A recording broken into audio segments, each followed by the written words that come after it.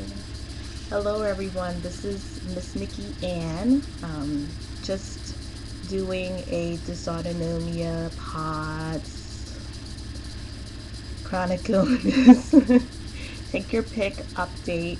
I'm trying to think, I'm in a flare still, and I had the nerve to go to yoga, take a yoga class on Saturday, and it made the flare worse. It wasn't gentle yoga or restorative yoga, it was just regular yoga. Intro to yoga, but still, the movement sent me into an episode. As soon as I put my arms above my head, and my mom later said, well, why did you do that? And I'm like, well, you never know until you test it out. Every once in a while, I like to give it a test and see if it's still, if the symptoms and the reactions are still the same. It's the same. And so that episode is still lingering, believe it or not. That was Saturday, today's Monday, and I'm still a little tachycardic. I'm still not quite right. And then my 5-year-old had been sick, and so yesterday I just wanted to get him out the house and let him walk a bit, and so that made it worse.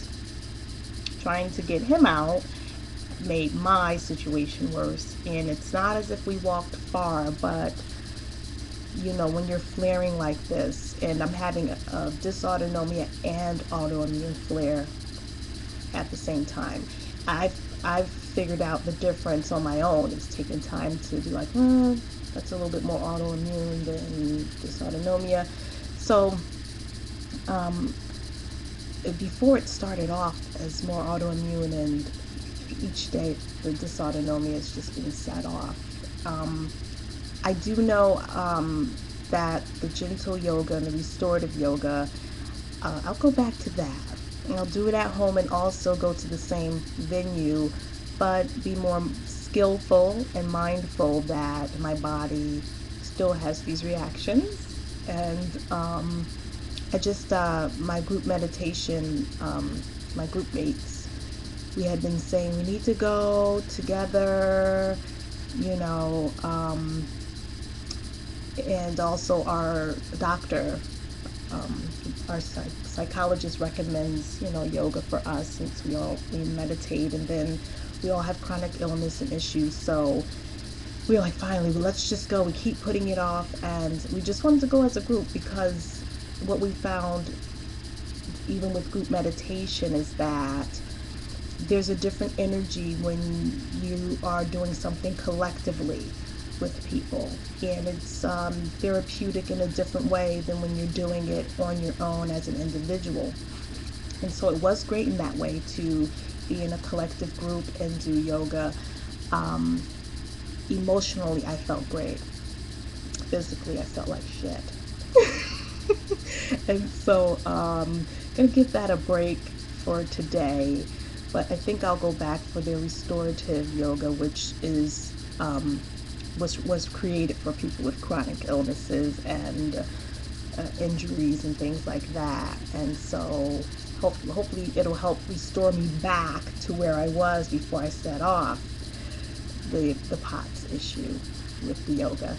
And so I think that's mainly what I wanted to mention today then, was being skillful, but at least sometimes you just have to know, like, am I still having these reactions to certain things? And I know. And that's it.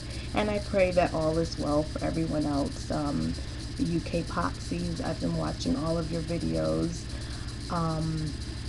I've gotten some great comments from people, responses just across the internet with some other things I've been doing. And I've been watching the Teen Potsies, and I've been watching the 5 Potsies. They haven't done anything too recently. And just connecting with dysautonomia MD as well. Finally connected with her.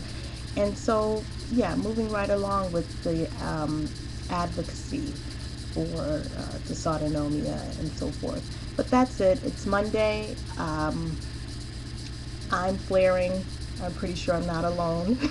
So let's all make the best of the health we do have and be skillful and mindful of the choices we make within our dysautonomic bodies and minds. All right.